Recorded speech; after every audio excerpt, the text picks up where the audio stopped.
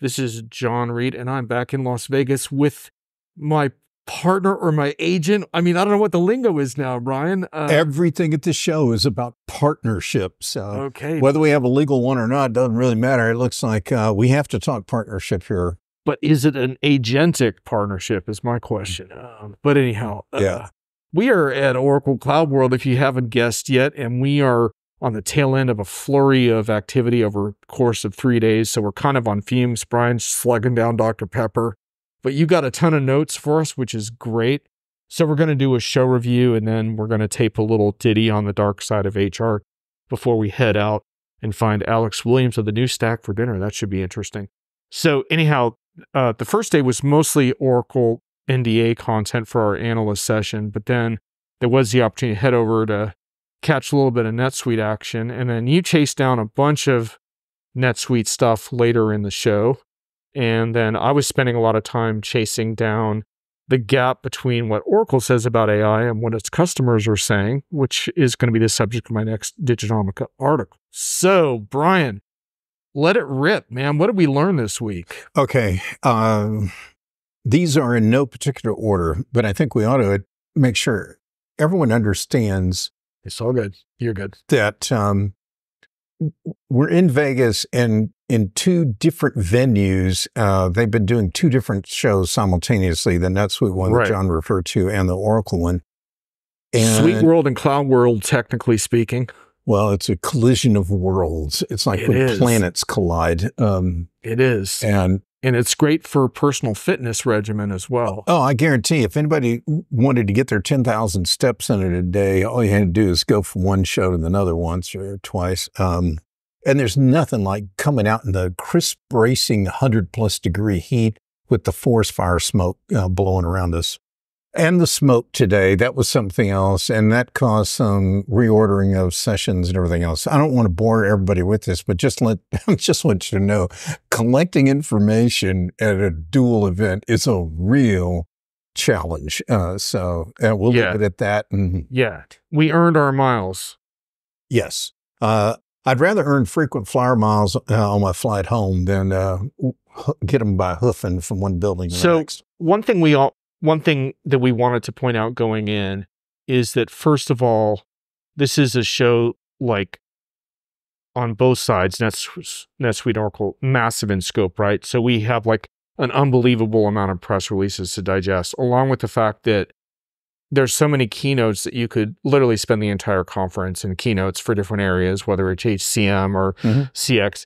There's also the whole healthcare angle, making sense of what's happening with that. And then, of course, all the infrastructure stuff. Larry's keynote was all about autonomous databases. The point being, we can't cover that off in this podcast, or Alex Williams won't be able to have dinner tonight because he'll still be waiting for us to join him at like 10 o'clock. So, yeah. So just for the listeners, we're going to have to pick and choose a little bit what we cover. But with that disclaimer aside, Brian, overall impressions, where do you want to start? Okay, there were some things that just kept popping up everywhere when we talk about some of the advanced technologies. The one that, I think really is cool is watching them do all the narrative reporting and all the financial statements and other areas where you just kind of let the AI tool go figure out what you probably wanted to say anyway. And then I saw example after example of that showing up in demos all over. They also had things to dramatically accelerate workflows and clean up integration. Soligo, who is a partner firm, there's partner of NetSuite, was all over the SuiteWorld conference and showing not just how they provide all this integration capability and tons of it, but how it's gotten very fast, easy, and more powerful. Let's see, what else can I do?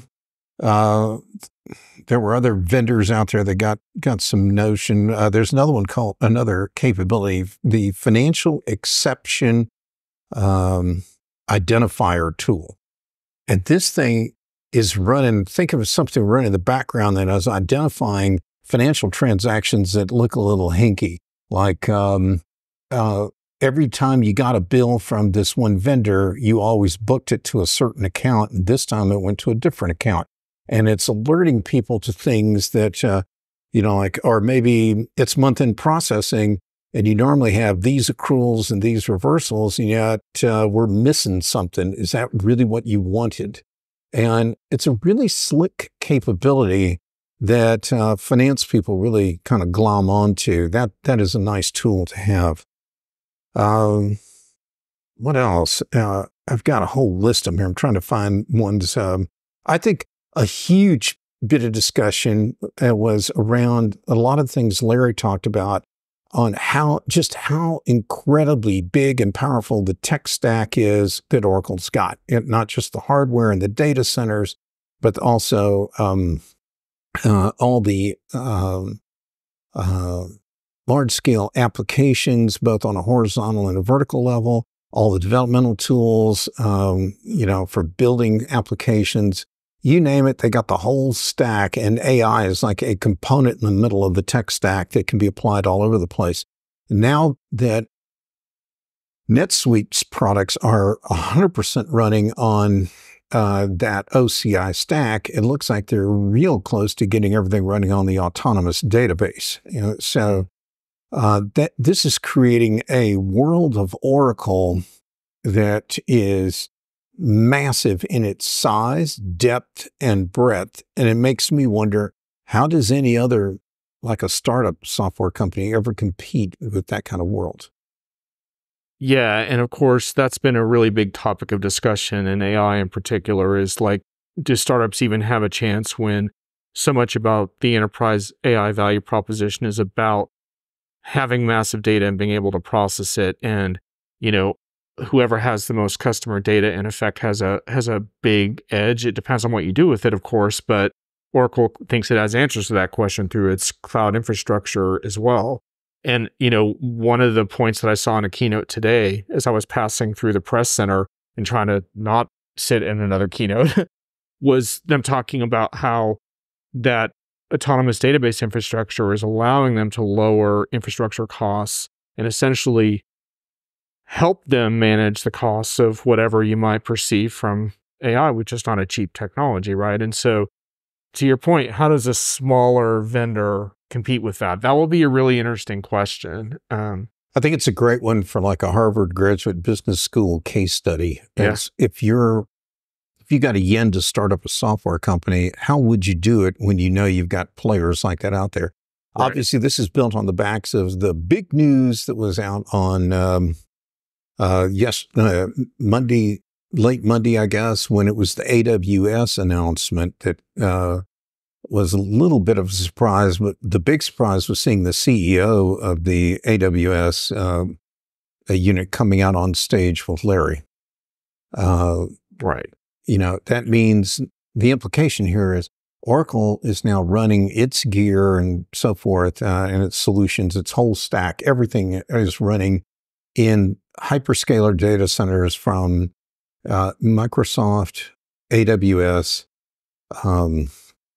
Google. I think I'm missing one, but anyway, they've got all the majors now. Yeah, it feels like just yesterday that Larry Ellison was throwing AWS under the bus at a show like this. Yeah. And now they're sitting on stage and everything, high fives and handshakes and smiles. And the bromance was blossoming big time. It was. And then I thought, I actually don't need to spend a lot of keynote time on that. I'm not a huge fan of like, here's our new romance. Partnership, excuse me. It's a partnership. Oh, sorry, it's a partnership, of course.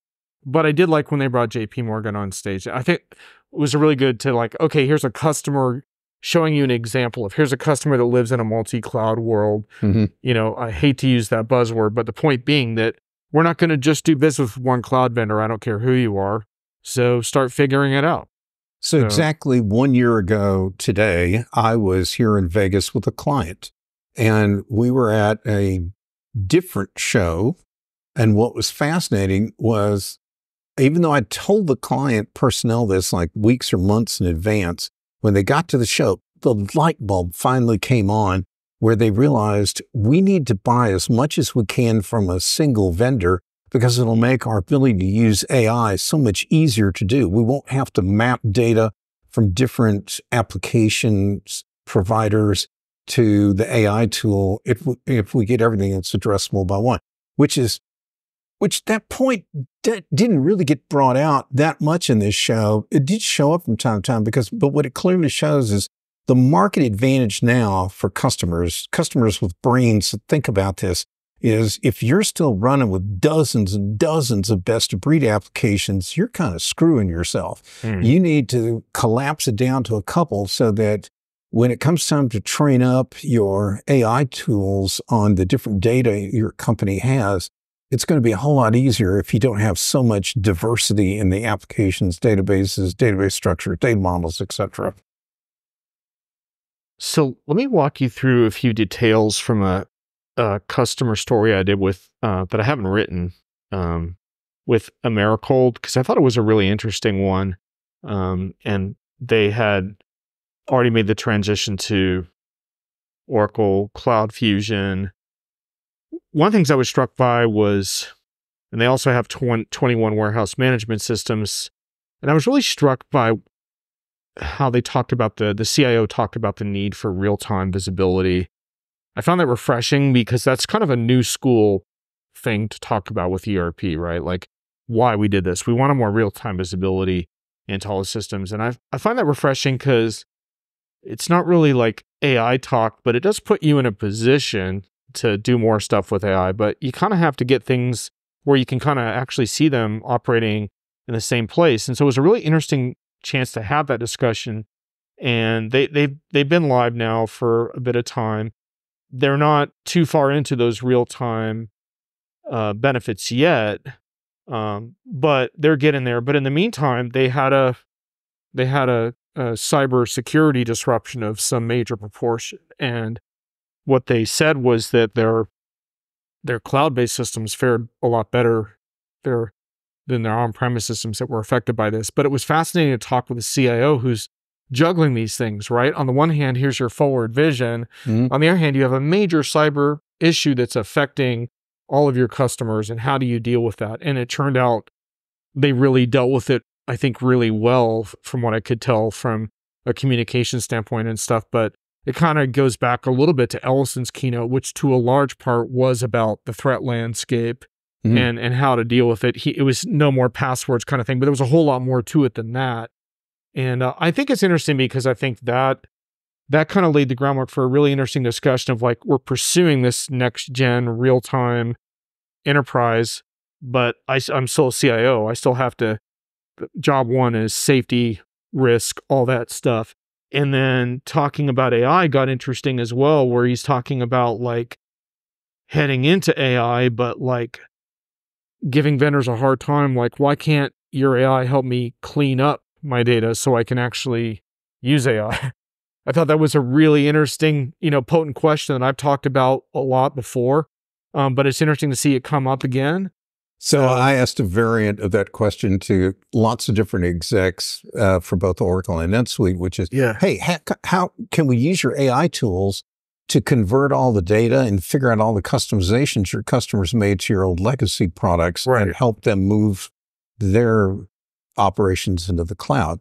And it turned out the answer was interesting. It's, well, yeah, we think about that periodically, but right now they have kind of a progression on where they want to take their AI capabilities.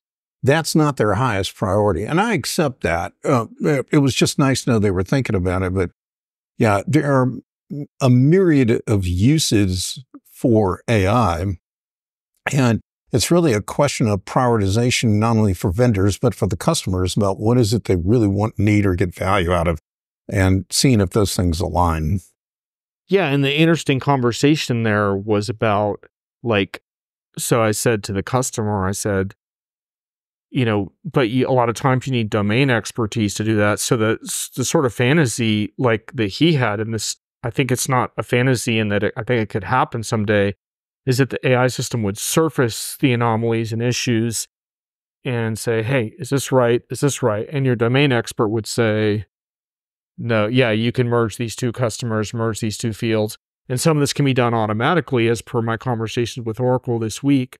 But I think it's a work in progress. But I thought it was interesting that came up in the context of like, yeah, this customer is really interested in AI, but doesn't necessarily feel across the board they're ready from a data perspective to do it.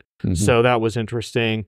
And the other fascinating thing for me was I went to an AI customer panel because Oracle directed me there because I told Oracle, I said, it's time to show me some real world AI stuff that's happening now, not just what's coming. So they said, we'll go to this session. So I did, and they had a nice panel. But what I thought was interesting was after the panel was good, but it felt like it could have gone on longer. And I was right about that because people gathered around the presenters, including the Oracle presenter. And it was fascinating listening to the unrehearsed questions that came up at that point. And it was things like data privacy, where does my data go? How do I get my executives who are sensitive to this topic, like, bought in? The Oracle person gave a good answer about the distinctions between how they train their own models, which never like leave the environment, and they, they'll train those models with customer data, but which large language models they don't train the data at all. And then I found out from Miranda Nash just now about log files and how external log files are not a concern for Oracle because they containerize the LLMs within OCI, and so the data transfer never happens. But customers are super interested in this stuff. And this is what I keep telling vendors is, I know you're getting this stuff right, but they want the details. They don't just want assurances anymore. And I totally saw that the last couple of days. And that's one of my big messages to Oracle and every other vendor right now is, you don't need to sell AI so hard because customers are interested. You need to give them open forums to get their questions answered and have real honest conversations. That's what they really want. That's a really good point. And I agree with you. I don't think you don't need to sell or convince them about AI, but what they do need help with is understanding how it's actually going to work. And I'll give you some examples. And all these tools that can help you annotate, say, financial reports and give you all this analysis. At some point, a company's going to have to be able to say, a CFO is going to have to say, I'm not signing off on these financial statements unless I know with certainty where every bit of this data came from, because I'm not going to jail over some extrapolated data some AI tool put in.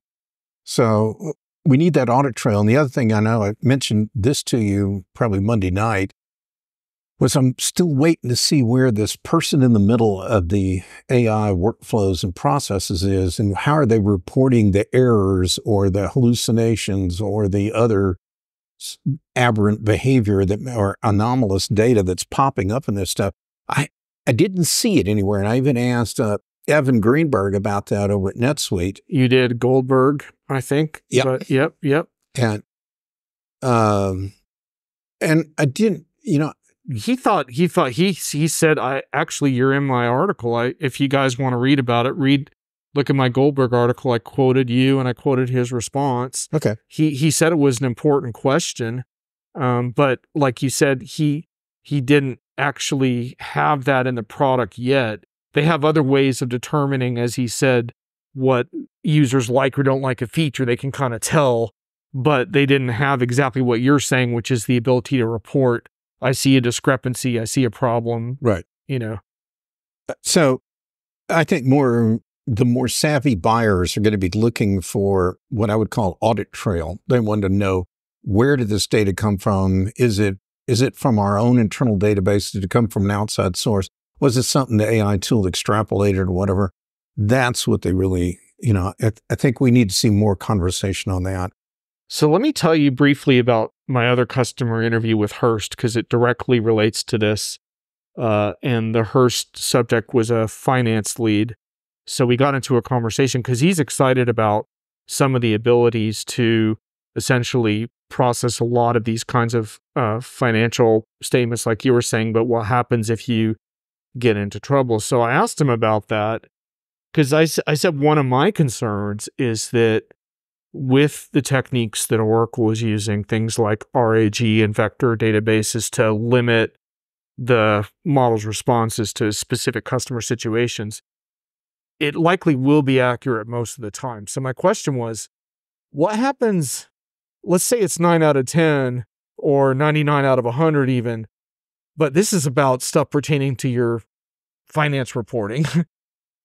That margin for error is fine when you're trying to predict consumer behavior or different things like that. Right. It's not okay for finance. So I asked him about that because he's a customer who's excited about this. And we got into a really interesting discussion about it. And, so the importance, in other words, the human, if they get too used to accurate stuff from the system, they'll fall asleep at the switch essentially and miss the inaccurate one, right? Because it's almost worse if it's accurate most of the time, because then you're going to miss that one time when it's not, because you're so used to. So I said, what happens? And so we had a really interesting discussion about that. And one of the things he proposed was this notion of a tolerance level. So you essentially train the system that outside of a certain tolerance level, it's got to flag everything, right?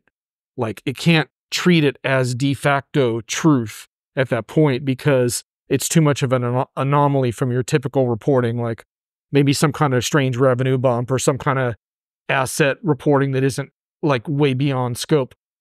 So I thought that was really interesting. I mean, he's a finance director, not an AI developer, but it's just interesting to talk about like how do you deal with probabilistic systems that are not dealing in certainty, but use them in an area like finance that requires certainty in many cases. So it's an interesting discussion. And I don't think it's resolved, so as much as vendors would like to say it is. So I'm going to go to touchy-feely space for a moment, which never gets covered probably in a very technical show, let alone one where like Larry's giving big keynotes on technology. That has to do with I saw lots of, almost 70% of the attendees, I believe was the number I caught at the SuiteWorld event, were finance people. I mean, think about it. That's a lot of finance folks over there. And I asked a question at one of the panels about, so how many of you CFOs are doing something and dealing with the lack of the undesirable nature of a career in financial accounting anymore? You can't get any college kids to major in accounting. Nobody wants to work in the Big Four. And why would they want to work for any of your firms if you're still making them work 6-7 days a week and working 70, 80 hours a week, and you stomp all over their vacations and you constantly run through fire drills? When I'm asking the panelists, they're all kind of smiling and like, yeah, okay. And I go, so you bring in all these new AI tools and you make finance, like reporting and closing, more efficient, more effective. Are you going to give people back their weekends and their nights and personal life? Or as your company grows, are you just going to keep the same staff, but then work them hard again? Right. How do you hang on? Or when are you going to fundamentally change your practices to match the new reality and take advantage of the new technology? I didn't get the best answer out of that. And I think this is a problem where folks haven't decided what are we going to do with the time we free up because of AI and ML and so forth. And we're not having that discussion right now. And it's a really necessary one I think companies need to be looking at. Yeah, because I think a lot of workers are at least intimidated enough by this technology that they view it as a headcount reduction threat, even if it's not at this time, right?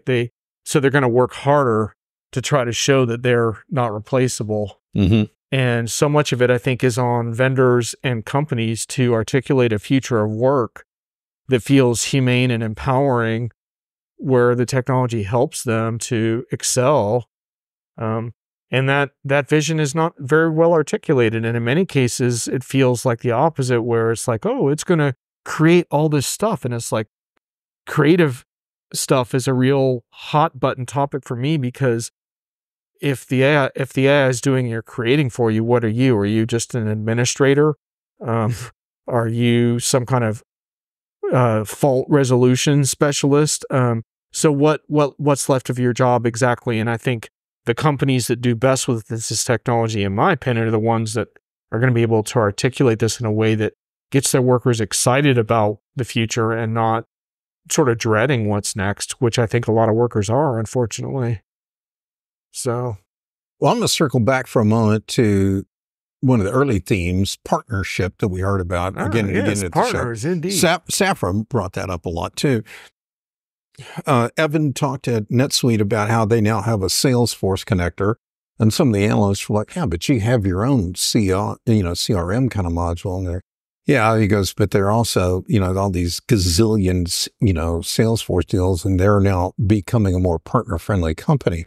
At the same time, over here on the Oracle side, I saw they were doing other partnerships, and I lost my note on some of that, but they had a fair share as well.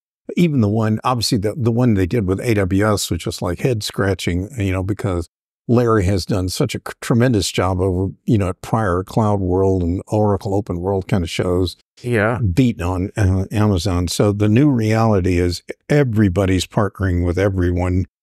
But that's all to get the data and the AI kind of connectivity to go. One of the point you brought up latency a moment ago, and I wanted to add in this.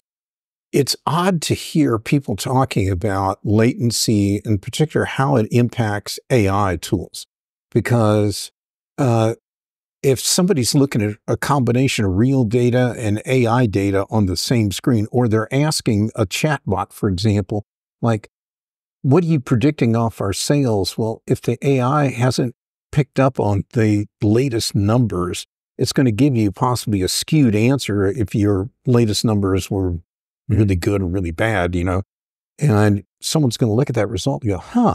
Anyway, it was just odd hearing people talking about latency and how it impacts AI, and then that will impact the kind of quality of the results coming back to the business decisions somebody are going to make. Yeah. So listeners might want to be adding that to your list of things to ask and torment vendors on how they're going to handle the latency and AI issue. Yeah, indeed. You have a checklist you publish that has about 50 more of those questions for those folks who want to dig in deeper. All right, I'd like to put a wrap on the Oracle NetSuite review. Brian, have a quick look at your notes. Did we miss any of your scribbles that you can still read? Nothing right now that jumps to the level that we need to keep continuing on here. Can I give a couple quick stats? I found out that there are about 10,000 Fusion Cloud customers. So they're making that migration over there in a pretty aggressive way. That there are 40 artificial intelligence HCM kind of apps that they announced in like January or whatever and are available. And one of their execs said yesterday that customers can activate 40 of those in about a minute is all it takes to get those things activated and good to go, ready to run. Let's add just a couple more quick stats since we have the stats going. Oracle has 50 plus generative AI apps / features embedded in its product. Oracle gave me a slide that I'm publishing on that in my AI piece today, so you can check that out later. And then Oracle announced 50 plus AI agents. We don't have time to debunk and discuss agents in this podcast. That's a whole other topic, and I'll try to get to that in my editorial. 50 plus new agents, specialized AI agents embedded in Oracle Fusion Cloud, help organizations reimagine how work is done, Brian, across finance, supply chain, HR, sales, marketing, and service. I have some warnings for vendors about overdoing it with AI agents for a variety of reasons, including don't over-automate stuff that's not ready to be over-automated yet. But it is interesting, and it's about shifting from just insights to taking actions around stuff. And that's a much longer conversation that we're not going to have right now. But the one thing I do want to say, because I kind of poked a little fun with Oracle around its buzzwords, is I do think they're getting pricing right. They're not charging for embedded AI. They may charge for add-ons and stuff like that, but when they're embedding AI in product, they're not going to charge for that. It's basically you get it for your existing licenses. And I believe that is the future, folks. So vendors who are trying to charge for that type of AI, there's a couple vendors that are not, and a lot more I think that are. I don't think that's going to work. Miranda was making fun of that in the press conference today, and he's right. I mean, like the idea of like, oh, here's your modern general ledger, but if you want the real modern one with AI, you got to pay. It doesn't make any sense. It's 5 years from now, the AI that actually works, that helps people, it's just going to be in your stuff. It's going to be in your phone apps. It's going to be in your business apps. There's not going to be some surcharge. So you might as well start there. So anyway, I think that's smart on Oracle's part. We'll see how the market responds. We'll see how customers respond. Maybe that and toll charges or egress fees will start to go away as well. Yep. Anyway, like you said at the top of the call, this was a massive show from a massive vendor covering 2 massive business units with full stacks and all the synergies that can work between each other. There's just no way any one human being or even a small team could cover all the news that's fit to capture here. So I hope listeners got something out of this. Needless to say, it's been a fast and furious last few days. Indeed. We did our best, folks, and the rest is on the cutting room floor somewhere. But we'll try to make sense of it on our future articles as well. So now I'm going to shift gears. I'm going to talk with Brian for a few minutes about HR, the dark side of HR with HR tech shows on the horizon, and then we're going to go to dinner.